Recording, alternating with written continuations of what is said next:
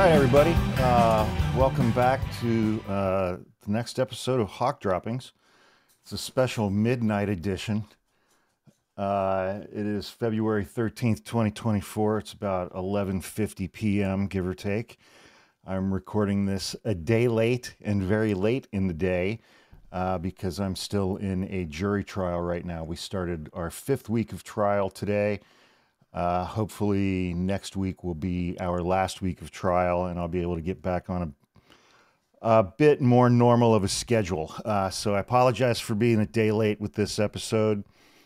What are we going to talk about today? So last week, on February 6th, the DC Circuit Court of Appeals issued their ruling, their opinion, on Donald Trump's appeal regarding his presidential immunity claims, immunity from prosecution after he left office for allegedly criminal acts he took or committed while he was in office. And that results from an order that was issued by DC District Court Judge, Trial Court Judge Tanya Chutkan, on December 1st of last year. So we're going to talk about 3 documents today. We're going to talk about that first order, the December 1st order from Judge Tanya Chutkan. We're going to talk about the DC Circuit Court of Appeals decision. And then yesterday, Monday, February 12th, Donald Trump appealed that appellate decision to the United States Supreme Court. And we're going to talk about his writ for certiorari.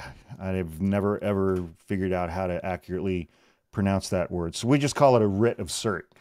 That's kind of our legal shorthand for those things, a writ of cert. So these are the 3 documents we're going to talk about today. The first, so procedurally, how did these documents come into existence? Well, Donald Trump was indicted by Jack Smith on 4 felony counts in Washington, D.C. For his efforts to overturn the 2020 election and to take advantage of the violence at the Capitol on January 6th in an effort to remain in power. Even though he had lost the 2020 election, and he knew that he had lost the 2020 election.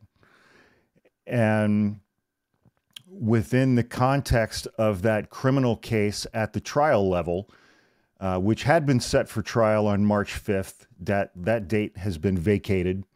We'll come back and talk about that in a few minutes.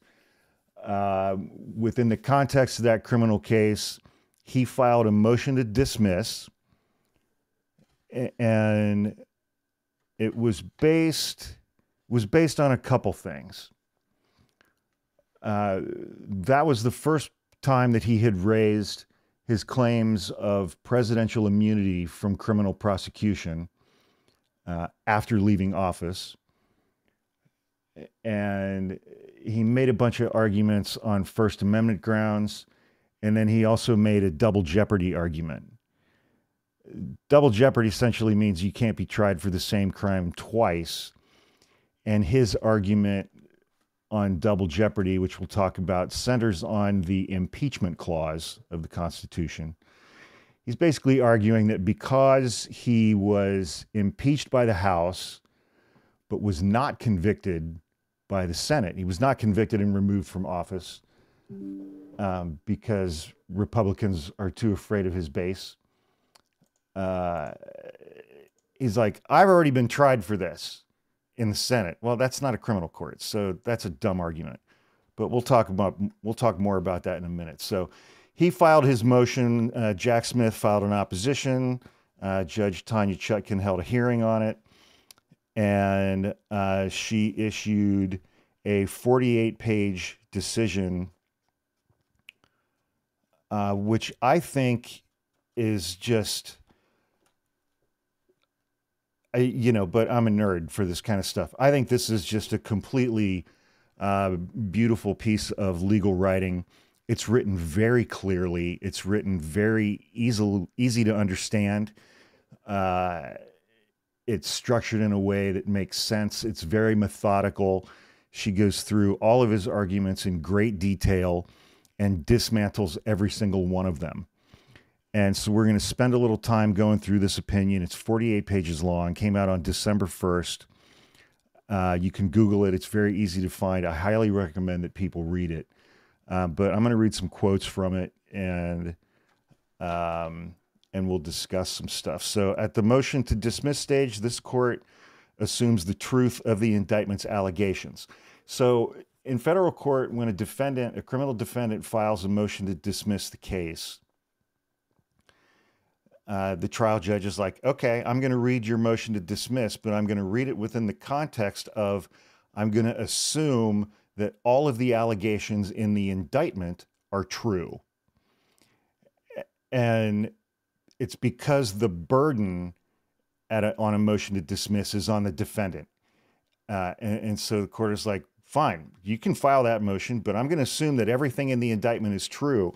It puts a pretty high burden on the defendant, but it just takes that analysis right out of the process, because there hasn't been a trial yet. There hasn't been an adjudication on any of the allegations in the indictment. So the trial court assumes that those are true. And so Trump starts off by, quote unquote, describing, the charges against him in the indictment. He describes them in a way that is pathetic and is a joke. And the judge concludes, those generalized descriptions fail to properly portray the conduct with which Trump has been charged. Accordingly, this is why I love Judge Chutkan, man. She is such a great federal judge.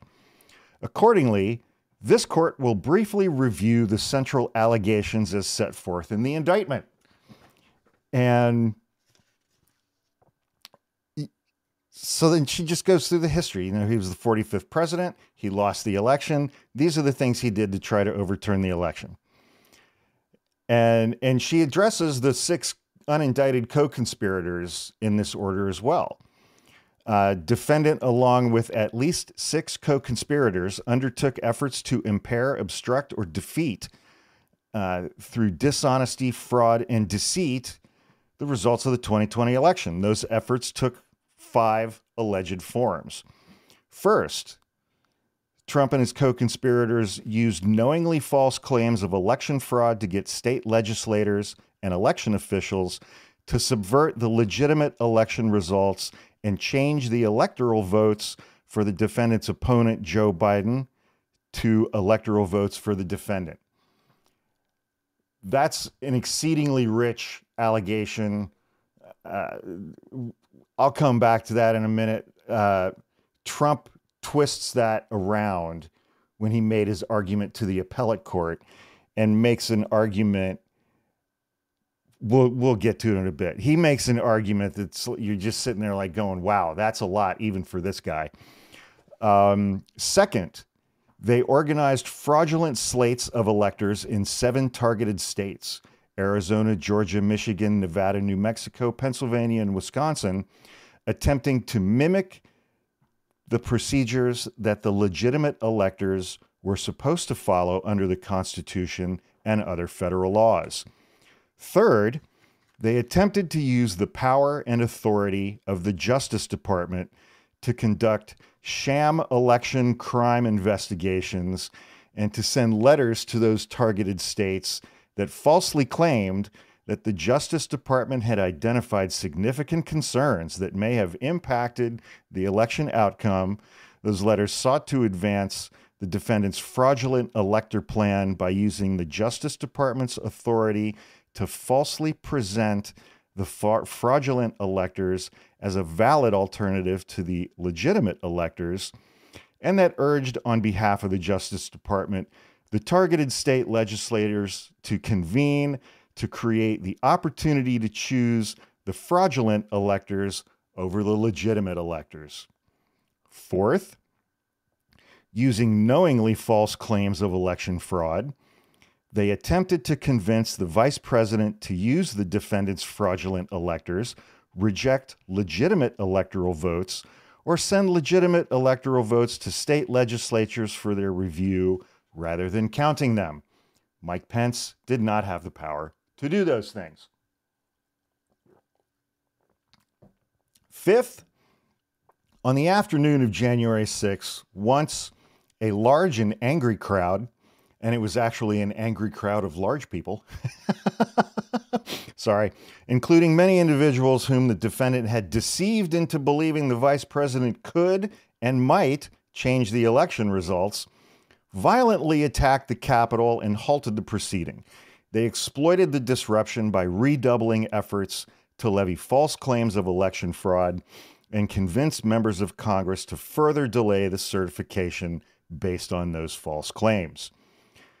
Based on this conduct, the indictment charges defendant with 4 counts: conspiracy to defraud the United States, conspiracy to obstruct an official proceeding, obstruction of and attempt to obstruct an official proceeding, and conspiracy against rights. Executive immunity. Defendant contends that the Constitution grants him absolute immunity from criminal prosecution for actions performed within the, quote, outer perimeter of his official responsibility while he served as President of the United States, so long as he was not both impeached and convicted for those actions. So that's his reliance on the impeachment clause. And he takes a section of the impeachment clause and changes its meaning to say, I can only be criminally convicted after I leave office if I was impeached by the House and convicted and removed from office by the Senate. He's wrong on that. The Constitution's text, structure, and history do not support his contention. No court or any other branch of government has ever accepted this claim of immunity, and this court will not so hold. Former presidents enjoy no special conditions on their federal criminal liability. Defendant may be subject to federal investigation, indictment, prosecution, conviction, and punishment for any criminal acts undertaken while in office. And so here she begins her methodical process in going through Trump's claims. He says the Constitution bestows this immunity on me. She's like, all right, let's look to the Constitution. There is no provision in the Constitution conferring the immunity that defendant claims. The Supreme Court has already noted the absence of explicit constitutional guidance on whether a president possesses any immunity. That's from Nixon v. Fitzgerald. The executive branch has likewise recognized that the Constitution provides no explicit immunity from criminal sanctions for any civil officer, including the current president. The DOJ has a couple of memos out there that say you can't prosecute a current sitting president for criminal offenses. Those have not really been tested in court because nobody's ever indicted a sitting president while he was in office, or she. And so those memos have never been tested by the courts. They've never been tested by a federal court, an appellate court, or the United States Supreme Court. There is no presidential immunity clause. This lack of constitutional text is no accident. So here are some areas where the framers and the authors of the Constitution did write some specific immunity clauses and included them specifically in the Constitution. They specifically did not include any type of presidential immunity language in the Constitution.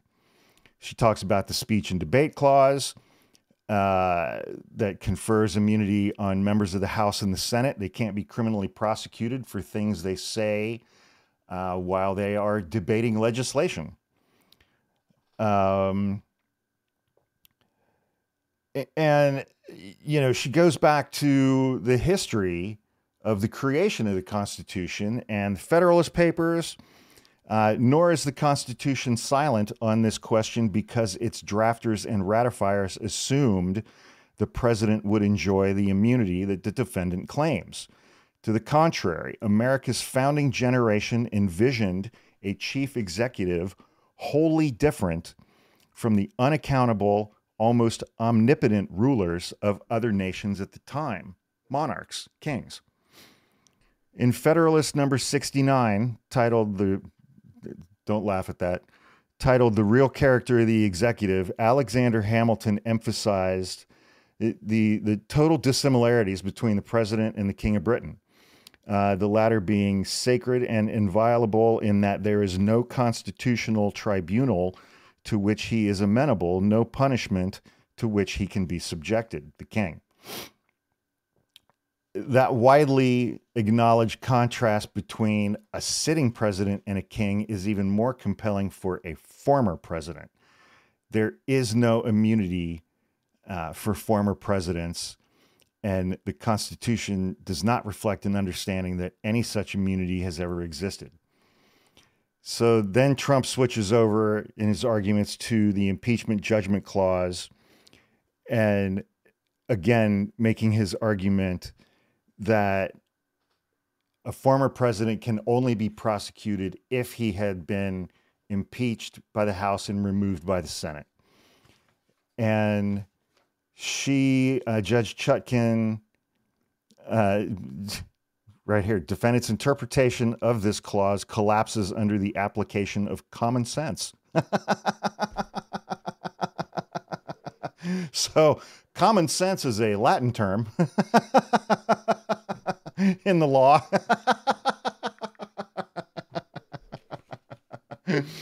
I'm kidding. She basically just told his attorneys that they're morons. For one, his reasoning is based on the logical fallacy of denying the antecedent. From the statement, if an animal is a cat, it can be a pet. It does not follow that if an animal is not a cat, it cannot be a pet. Yet defendant argues that because a president who is impeached and convicted may be subject to criminal prosecution, a president who is not impeached and convicted may not be subject to criminal prosecution. It's a dumb argument. There's no support for it. And she goes into a little history. Vice President Aaron Burr was indicted without being impeached. And the same, if you haven't listened to Rachel Maddow put out, it's like a 6 or 8 part podcast a couple of years ago called Bagman. I highly, highly recommend it. Because Judge Chutkan talks in her decision about former Vice President Spiro Agnew under Richard Nixon, who resigned from office because he was being threatened with criminal prosecution. He resigned basically as part of a plea deal because he was taking cash bribes from people while he was serving as Vice President of the United States. It's an astonishing story that I had never heard anything about.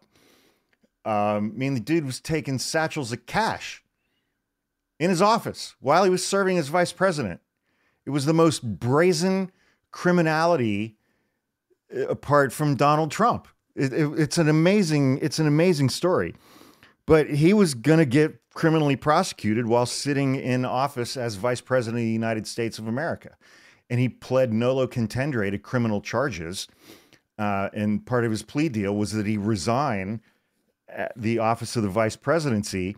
That's how we ended up with Gerald Ford. And then Nixon got bounced, and that's how Gerald Ford became president. It's a crazy freaking story, man. Bagman by Rachel Maddow. Highly recommend it. It's really worth the time to listen to. Finally, defendant's interpretation of the impeachment judgment clause would produce implausibly perverse results. The Constitution permits impeachment and conviction for a limited category of offenses: treason, bribery, or other high crimes and misdemeanors. And the phrase high crimes and misdemeanors is not defined. Helpful. Thanks, guys. Under the defendant's reading, if a president commits a crime that does not fall within those categories, and so could be impeached and convicted, the president could never be prosecuted for that crime. Alternatively, if Congress does not have the opportunity to impeach or convict a sitting president, perhaps because the crime occurred near the end of their term or is covered up until after the president has left office, the former president similarly could not be prosecuted. Defendant seems to suggest that this scenario, in which the former president would be utterly accountable for their crimes, is simply the price we pay for separation of powers. Nothing in the Constitution's text supplies the immunity the defendant claims or supports any of his arguments. Let's see. Do I want to read this part? So then Trump goes on to argue that basically, well, presidents have civil immunity. They have immunity from civil claims while they're in office. So then they should have immunity from criminal claims as well. And it's like, not really. And he says, you know, he's making kind of a structural argument, kind of. The prospect of federal criminal liability, again, for a former president does not violate the structural principle either by imposing unacceptable risks of vexatious litigation or by otherwise chilling the executive's decision-making process. Indeed, it is likely that a president who knows that their actions may one day be held to criminal account will be motivated to take greater care that the laws are faithfully executed. If you know you can be prosecuted when you leave office for criminal acts, you're going to go out of your way while you're in office to not commit criminal acts. It's not a tricky concept. And Trump goes on to, he just makes some crazy ass arguments. He says that, you know, because the, you know, and he says this properly. I mean, it's, you know, it goes back to Marbury v. Madison. The office of the presidency is a unique office within the United States of America and within the structure of the United States government. It was set up that way on purpose. It's the only office of its kind. But the main duty of the president of the United States is to take care that the laws be faithfully executed. That it be executed, executive branch. The job of the president is to execute the laws in a faithful manner and not, you know, violate them every day, not commit 9 felonies before lunch. You know, that duty does not grant special latitude to the president to violate those laws. That is especially true when the violations require criminal intent. The rationale for immunizing a president's controversial decisions from civil liability does not extend to sheltering his criminality. So she's saying civil immunity from civil lawsuits does not extend to criminal charges. And one of my favorite arguments, let me see if we get to this first. And, you know, again, it's like if you're going to be prosecuted, then you're going to go out of your way not to break the law while you're in office. Second, I will skip that part. I love this.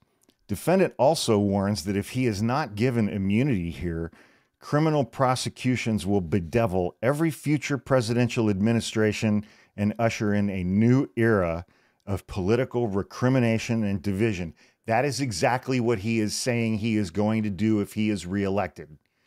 He says he's going to put the whole Biden crime family in prison. He's going to put Obama in prison. I think he wants to put George W. Bush in prison.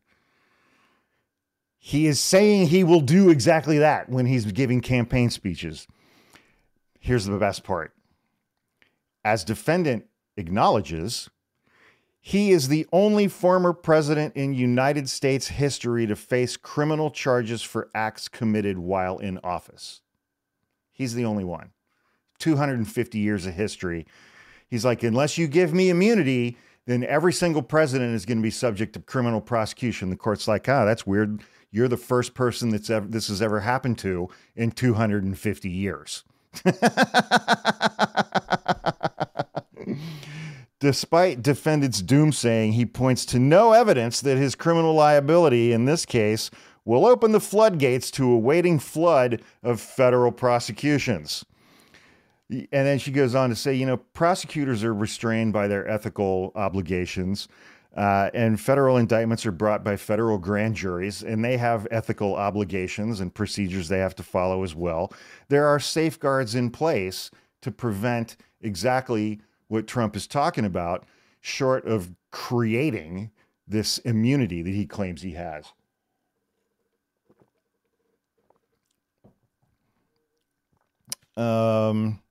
So public interest. On the other side of the scale, the public interest in the prosecution of this case carries grave weight. The Supreme Court has repeatedly underscored its judgment that the public interest in fair and accurate judicial proceedings is at its height in criminal settings. It has correspondingly refused to permit other concerns, including those asserted by presidents, to prevail over the fundamental demands of due process of law in the fair administration of criminal justice. That's also Nixon v. Fitzgerald. And she goes into some really interesting history in her analysis as well. It is no surprise that the Supreme Court has long recognized a special public interest in criminal law because of its distinctly communal character. That character is reflected both in the Constitution itself and the legal tradition from which it arose. Unlike defendants in a civil matter, for example, federal criminal defendants are constitutionally guaranteed a speedy and public trial before a jury drawn from their community. And then I'll read this next little section here. It gives some context for the history of why we have juries of our peers, juries drawn from the community. And it's something I hadn't thought about in 25 years. The preeminent 18th century legal commentator William Blackstone explained the reason for the community's special interest in criminal cases. Whereas civil juries are an infringement or privation of the civil rights which belong to individuals, considered merely as individuals, crimes are a breach and violation of the public rights and duties due to the whole community, considered as a community. So crimes hurt the entire community.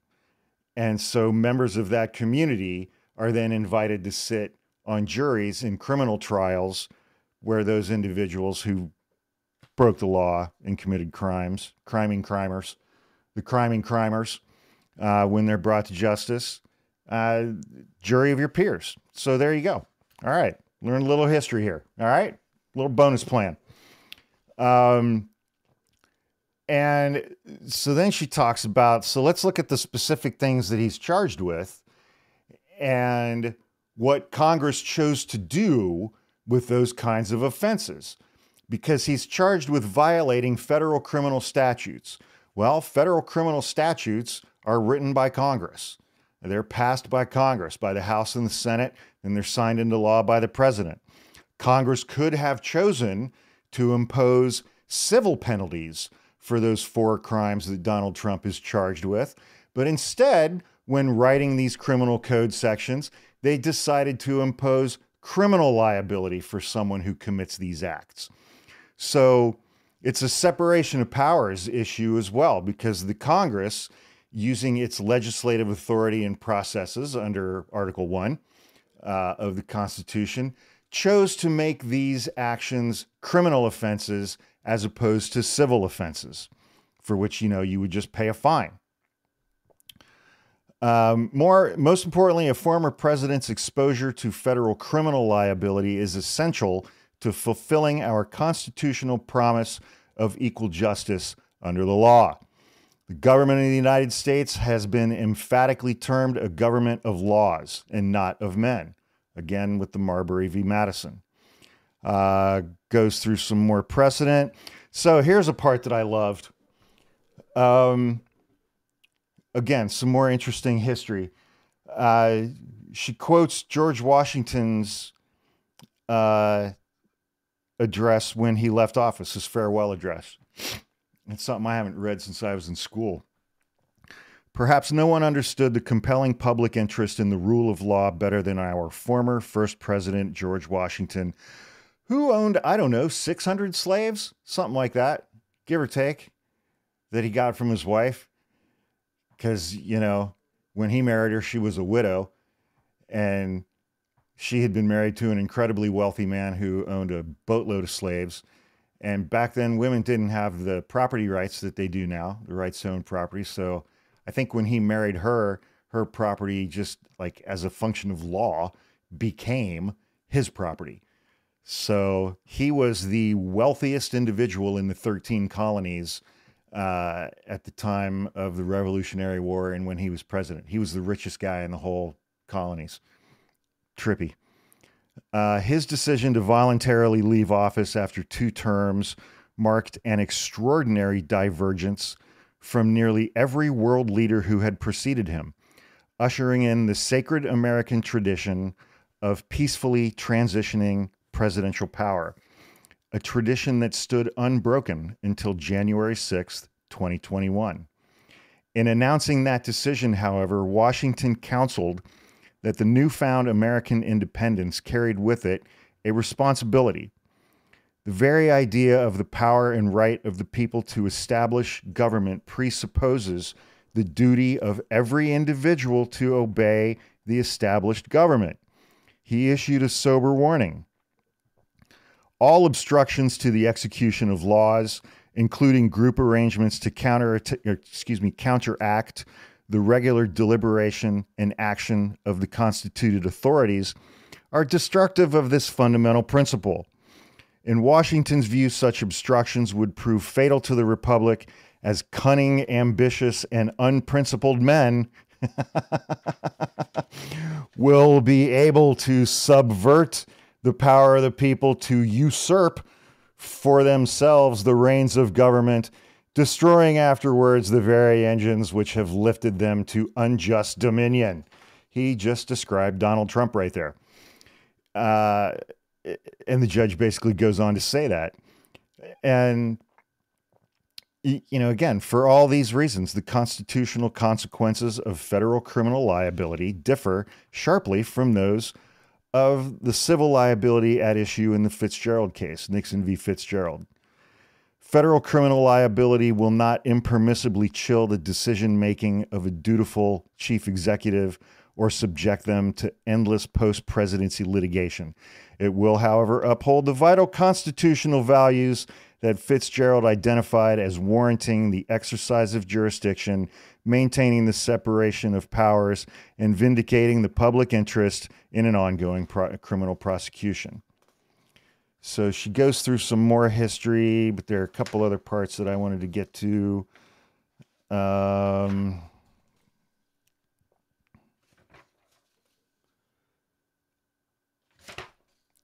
So Trump makes a bunch of First Amendment arguments. It basically is like, everything I'm being accused of is speech. That means it's First Amendment. That means I have an absolute right to say whatever I want, whenever I want to, wherever I want to say it, and to whomever. The right to freedom of speech is not absolute. It is fundamental First Amendment jurisprudence that prohibiting and punishing speech that is integral to criminal conduct does not raise any constitutional problem. This is not new. This is not new. It's not tricky. Speech can constitute a crime. Conspiracy. God. I mean, he's trotting out core political speech on matters of public concern. No. Statements advocating government action. No. That's not. Defendant's statements on the 2020 presidential election.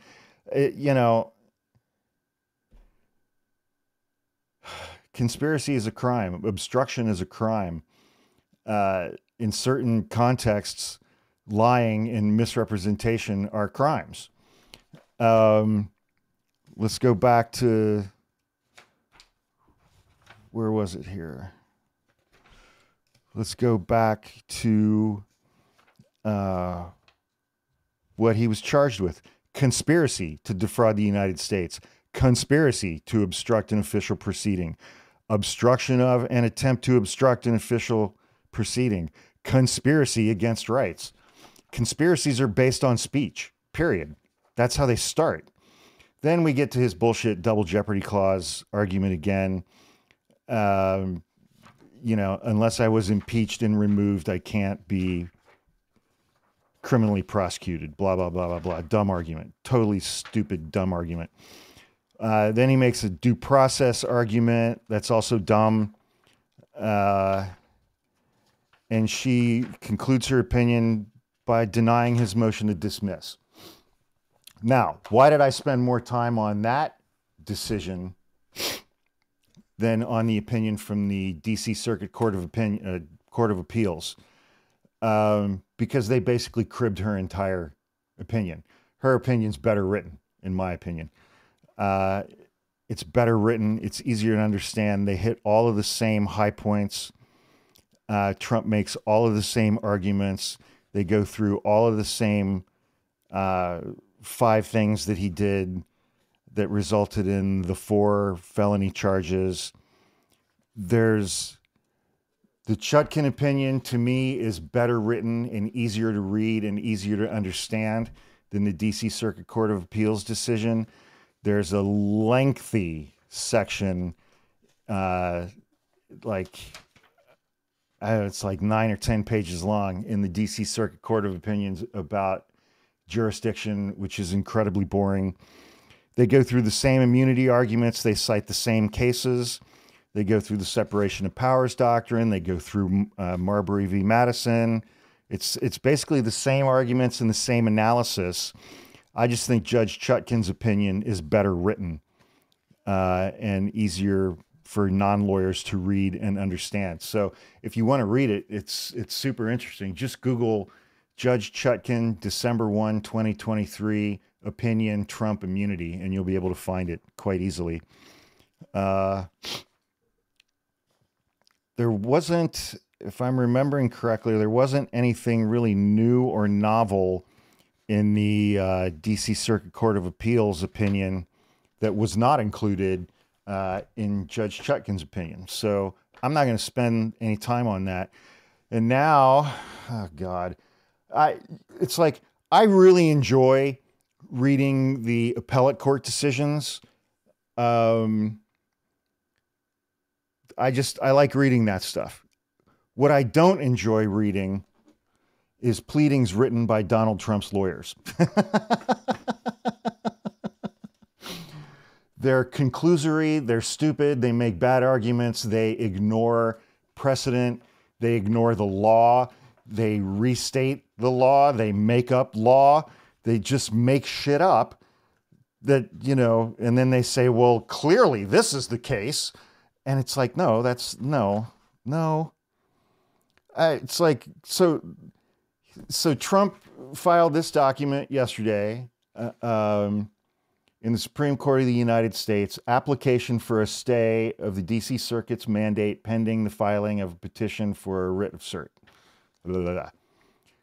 So this is his application. So in one thing that the D.C. Circuit Court of Appeals did, they only gave him 5 days to appeal it and said you can only appeal it to the U.S. Supreme Court. Another option or avenue for appeal to him would have been for what's called an en banc appeal, spelled E-N-B-A-N-C.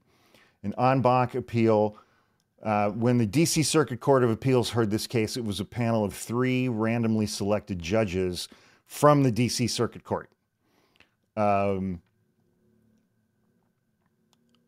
And, there's probably, 20 or 30 judges.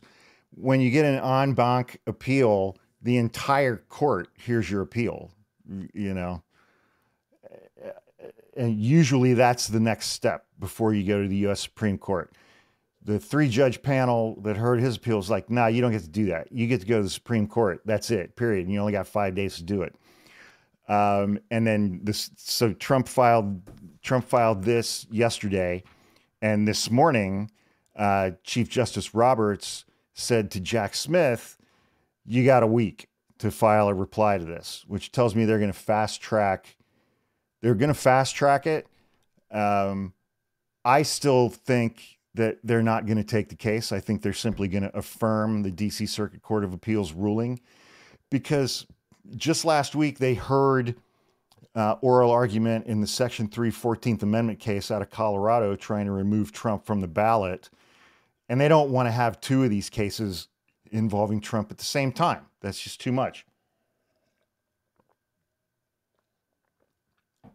Second, there's absolutely no possibility that the United States is going to the Supreme Court is going to overturn this decision from the DC Circuit Court of Appeals and say, no, you're wrong. Donald Trump has absolute immunity from criminal prosecution.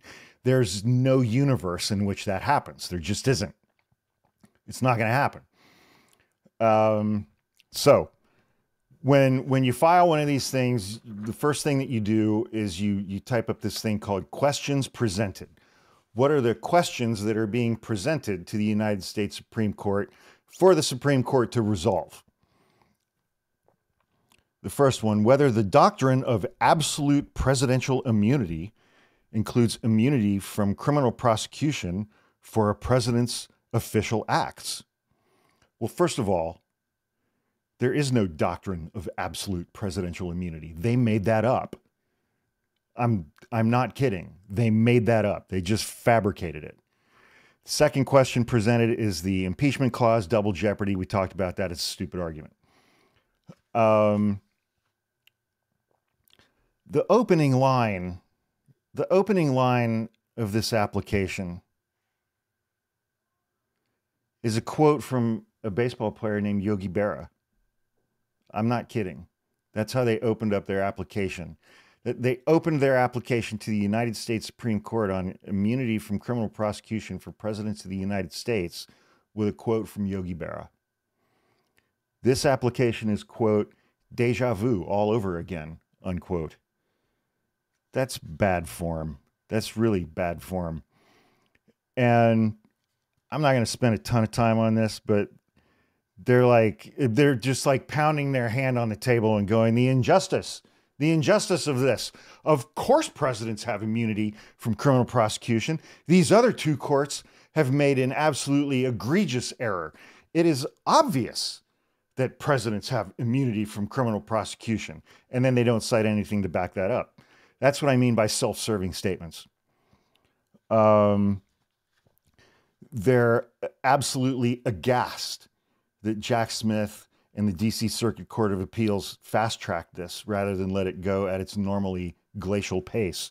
Somehow that's unfair. They're like, the DC Circuit Court should stay, or the Supreme Court should stay the lower court opinion. So also at this stage, in order for a writ for cert to be accepted, normally requires a yay vote from 4 justices, 4 of the 9 justices, saying, yeah, I want to hear this appeal. To get the stay in place on the lower court proceedings requires 5 Supreme Court justices. And I don't think Trump's got 5 justices on the court who would do that for him. Put a stay on the criminal proceedings while this appeal makes its way through the Supreme Court, because they're not going to overturn this decision. I think well, never mind. I'll get in trouble if I say that. So what do they got to show? Yeah, the panel opinion below, like the district court, concludes that presidential immunity from prosecution for official acts does not exist at all. This is a stunning breach of precedent and historical norms. In 234 years of American history, no president was ever prosecuted for his official acts, nor should they be. The irony just sails right by their heads. This is what I mean about Trump's lawyers. The irony just sails right by their heads. It's never happened before because no president committed this many felonies while in office while trying to overturn the results of a free and fair election. The irony is just, there was one other thing. I'm about out of time here, but there was one other thing that I wanted to address that I thought, that I mentioned at the beginning that I said I would come back to. They make an argument that there's, of course, the United States Supreme Court is going to grant cert. Well, that's not certain. This case raises important questions of federal law. Well, it does, but it's like you're going to lose.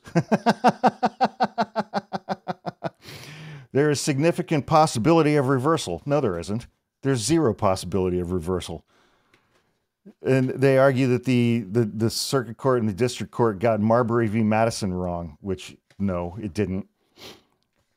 It's like, you got to be able to make some of these arguments with a straight frickin' face, man. It's like, I don't even know how these guys do it. Then they go back into the likelihood of chilling effect on presidential action. Okay, so then in order to grant a stay, one of the things you have to prove is that there is a likelihood of irreparable harm unless the Supreme Court grants Donald Trump a stay. What would that irreparable harm be, you may ask? Absent a stay, President Trump will immediately be required to bear the burdens of prosecution and trial. Yeah. You're going to be prosecuted on a whole bunch of felonies. Yeah, that's true. Yeah. I don't know that I would use the word harm to describe that. Here's the thing that I said I would come back to. He makes an argument that conducting the criminal trial of President Trump will inflict grave First Amendment injuries on American voters. Basically, he's making the argument that the courts are seeking to disenfranchise his millions of supporters. And the reason why I said that's a rich argument is because that is exactly what Donald Trump tried to do with the 2020 election. He tried to disenfranchise millions of voters who had voted for Joe Biden and who didn't vote for his fat ass.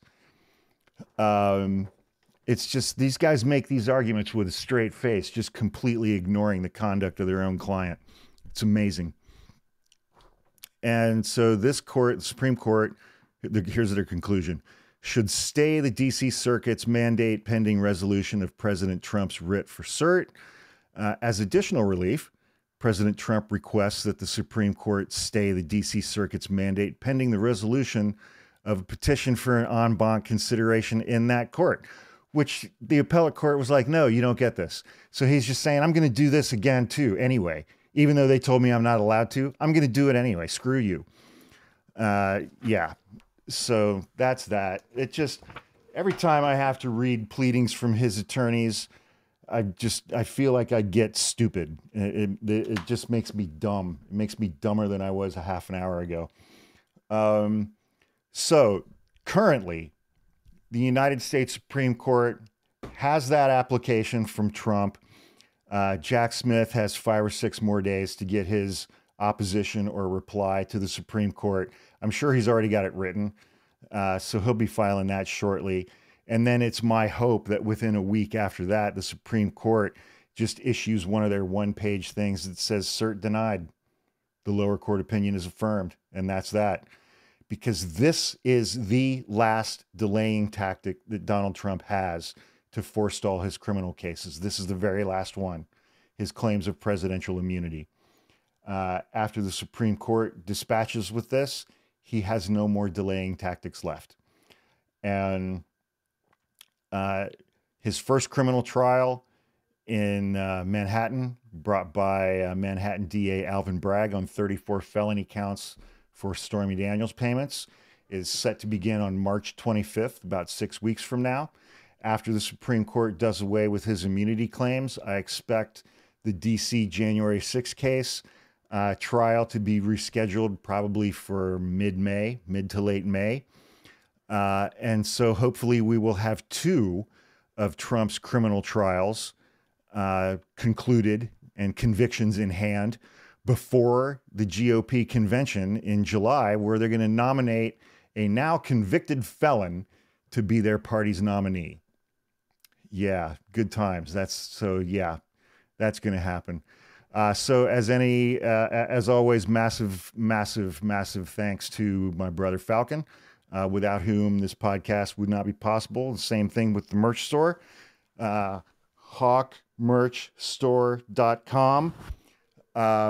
We have 4 podcasts that we put out each week. We put out 5 episodes of those podcasts every week. You can learn more about those at hawkpodcasts.com.